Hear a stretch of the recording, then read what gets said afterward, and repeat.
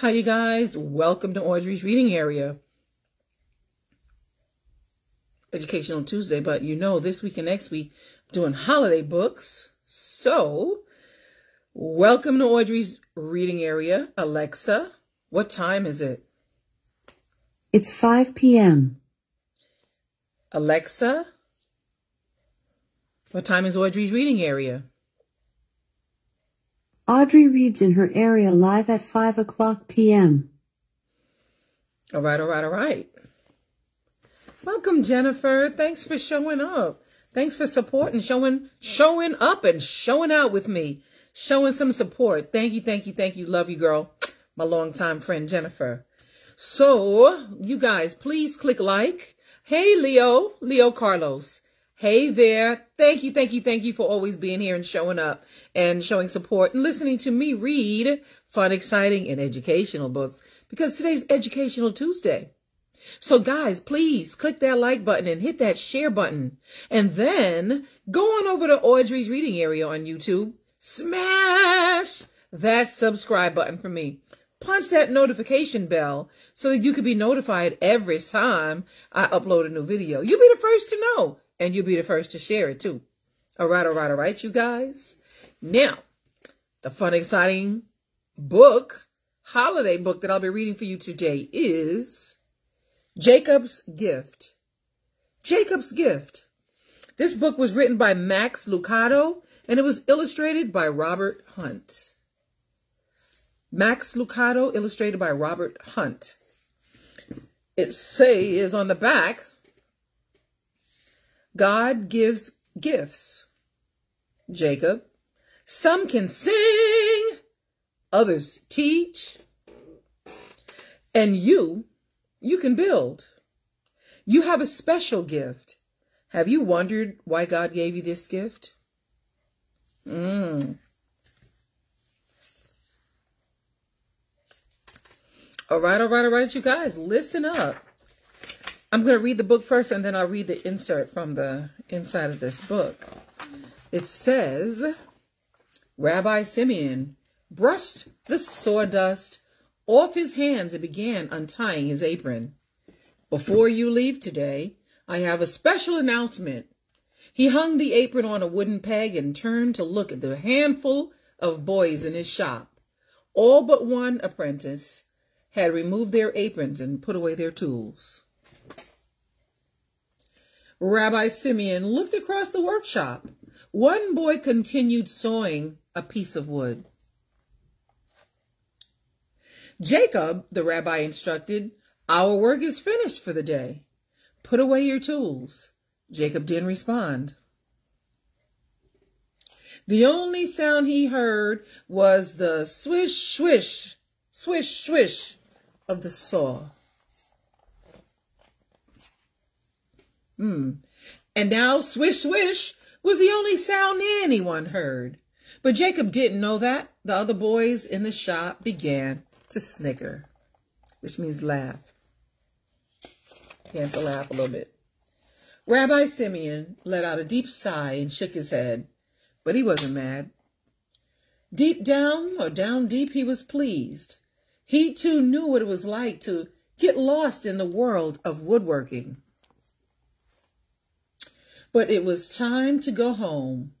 Jacob, the rabbi called again, his voice a bit louder this time. The sawing stopped. When Jacob heard no other noise, he knew he'd done it again. Slowly, he placed his saw on the table. I'm sorry, Rabbi, he said softly. Rabbi Simeon smiled. It's all right. Put away your tools and hang up your apron.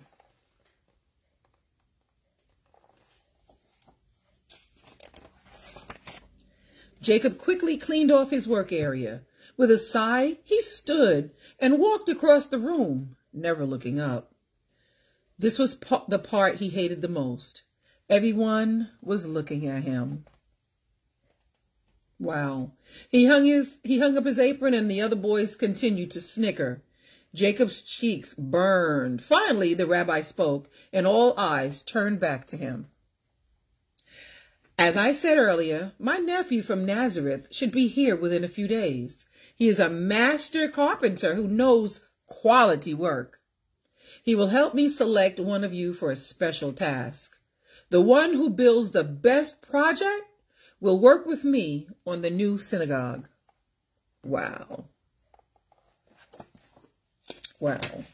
What an opportunity, huh? It will be me.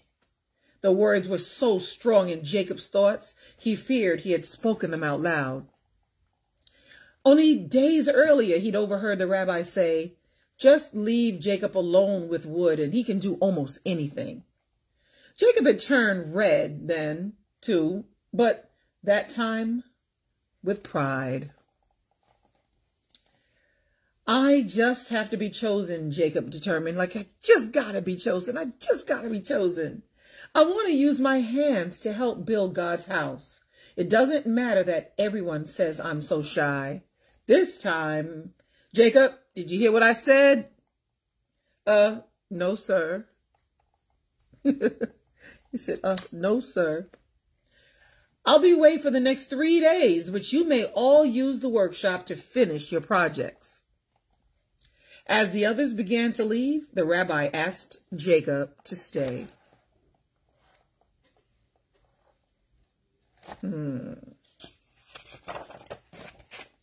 Again, Jacob felt his cheeks warm up. He waited till everyone had left and then approached the carpenter. I'm sorry, Rabbi, he apologized. I'll do better next time. The rabbi motioned for Jacob to sit on one of the stools. Oh, Jacob, you've done nothing wrong. I asked you to stay so I could tell you something. The rabbi smiled, pulled up a stool and sat down. He placed his big hand on Jacob's shoulder and began. God has given you the gift of woodworking. What is difficult for many is easy for you. Surely you've noticed. Jacob nodded slowly. He had wondered why other boys struggled with the wood to make things that seemed so simple to him.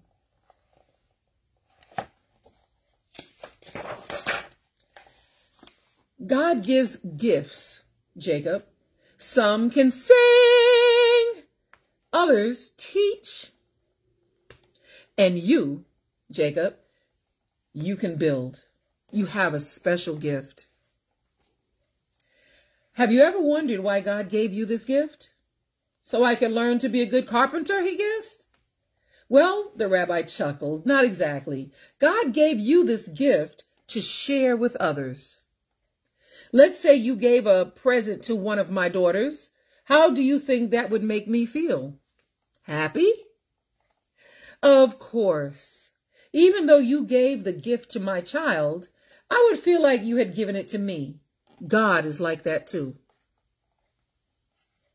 When we give a gift to one of his children, it's like giving a gift to God. If you ever have a chance to help somebody, remember what I told you.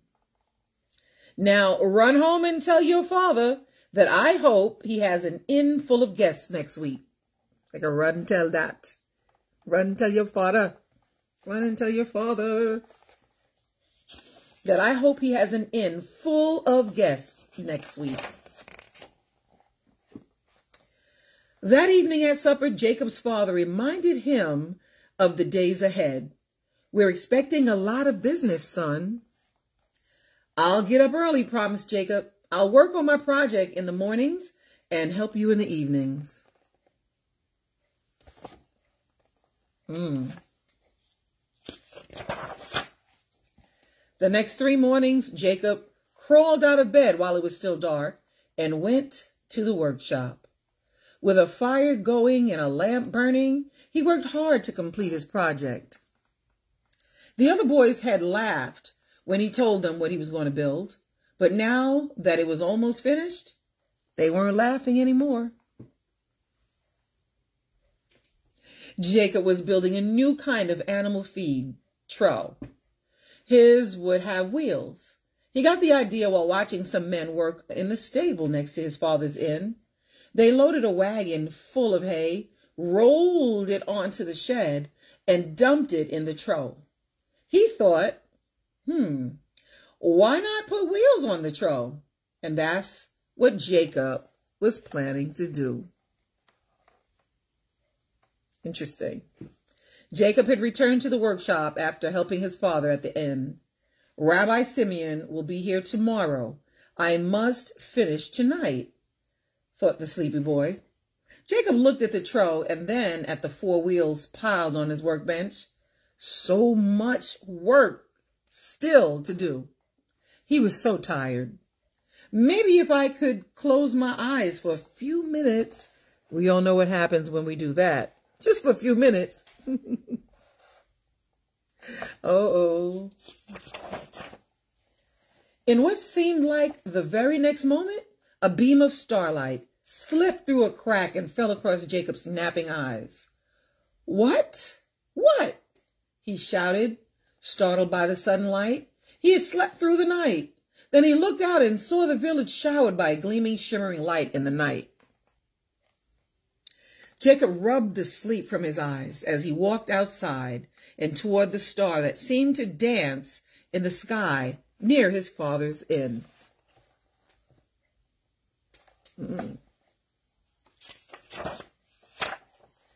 Then he heard a strange sound in the stable behind the inn. Quietly, Jacob crept closer. He looked through a knothole in the stable wall. There, in a tiny nest of straw on the ground, was a baby. Beside the baby knelt his mother. A man gently covered her with his cloak. The baby must be uncomfortable on the ground, Jacob thought. Quickly, Jacob turned and raced back to the workshop. He stood beside his newly built feed trough. He had measured each board so carefully. He had cut each piece with skill. He had oiled it with care. It was the best work Jacob had ever done. Tomorrow the rabbi would select the best apprentice. But tonight, there's a new baby without a place to sleep. Oh.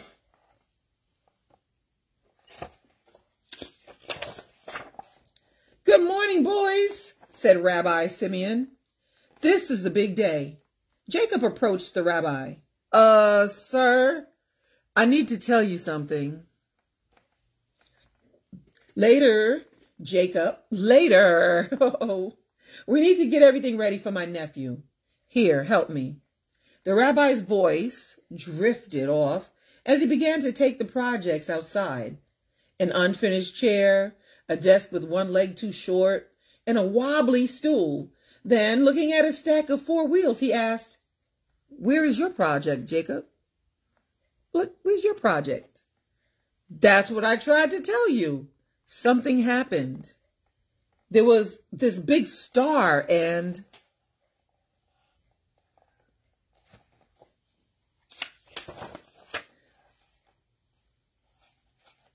Uncle Simeon. Joseph, Simeon shouted, extending his arms. "I'm so glad you're here." Jacob's eyes widened. This was the man he had seen with the baby in the stable the night before.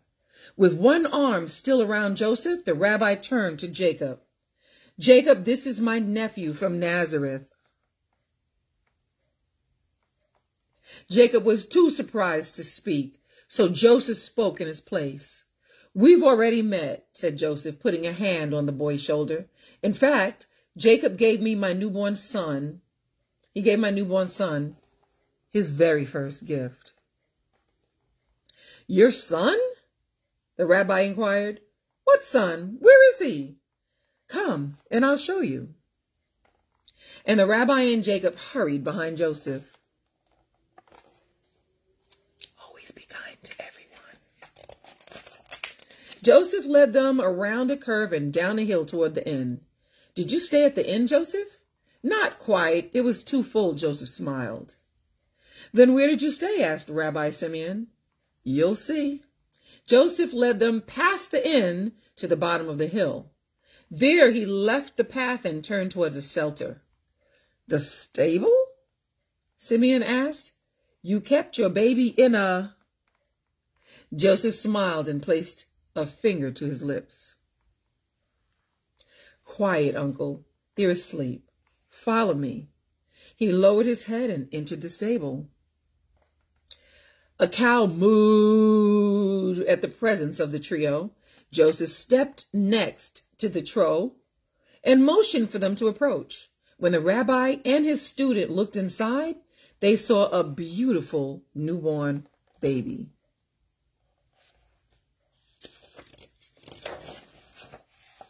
His name is Jesus, Joseph whispered, and he has a cradle fit for a king.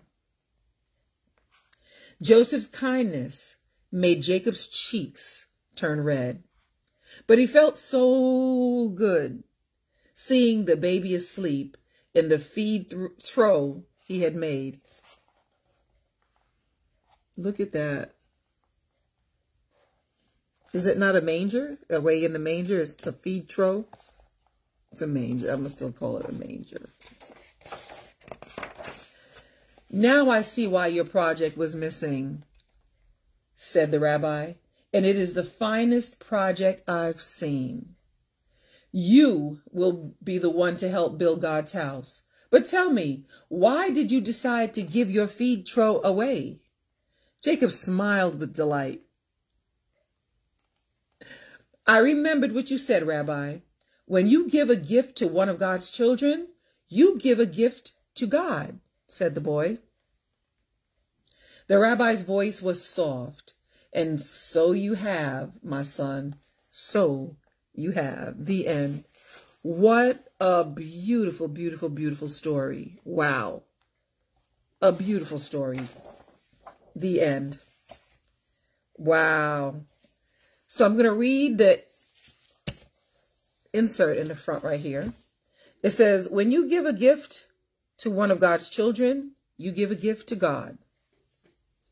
This is the lesson of Max Lucado's, that's the author, Max Lucado's New Christmas Classic. And this is the lesson that young Jacob learns as a carpenter's apprentice. Rabbi Simeon announces to the boys in his shop that whoever builds the best project will work with him on the new synagogue. Jacob loves working with wood. He just has to be selected. He thinks long and hard about what to build. It would be the best work Jacob had ever done.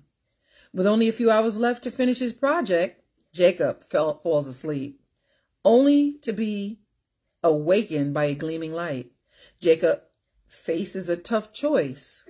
You already know which one he chose. Tomorrow the rabbi will select the best apprentice, but tonight there's a new baby without a place to sleep, and he provided him a place to sleep.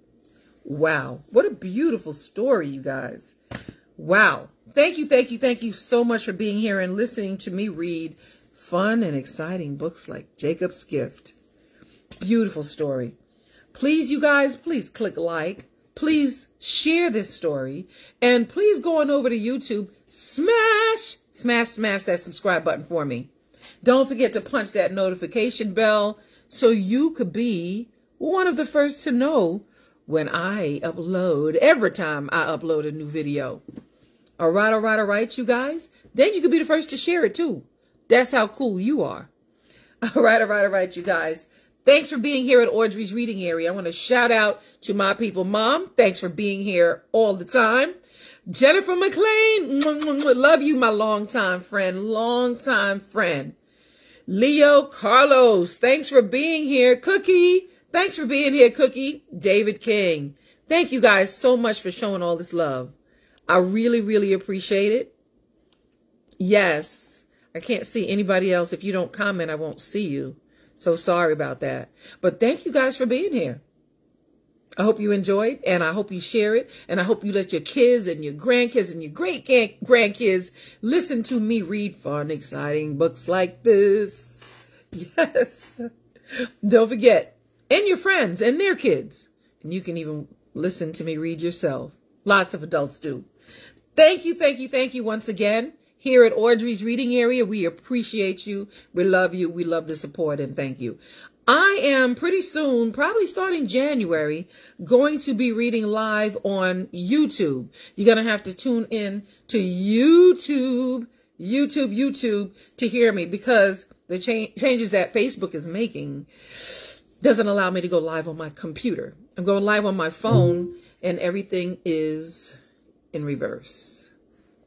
So I apologize about that. Hopefully going live on YouTube will turn it around and make it like facing forward. All right. So thank you once again. Shout out to all of you. Shout out to all of you that was here listening to me read. Shout out to all of you that share my videos. Shout out to all of you that smash that subscribe button for me. Just a shout out to all of you here from Audrey's Reading Area. I will see you again tomorrow. I will be live at 5. That's live, Live, live at 5 tomorrow, you guys. I will see you there. See you soon.